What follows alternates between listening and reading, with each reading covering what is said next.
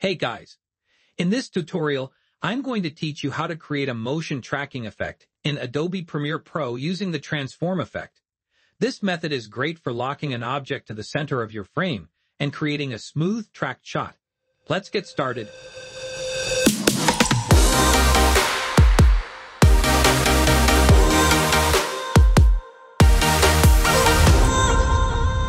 First, go to the Effects panel and search for Transform. Drag and apply the transform effect to your video clip. With the clip selected, go to the Effect Controls panel. Under Transform, slightly increase the scale value. This helps to avoid black bars around the edges when the clip moves during tracking. Next, we'll enable visual guides to help center your object. In the Program Monitor, click on the plus icon to open the button editor.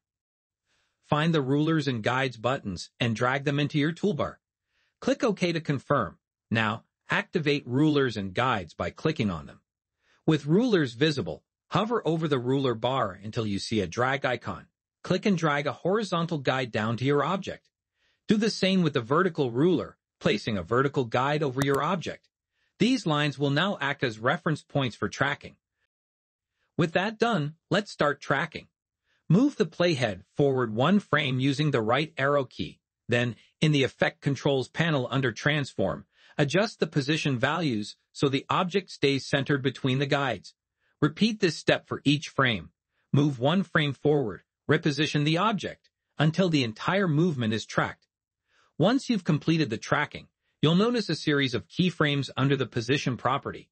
That means your object has been manually tracked frame by frame.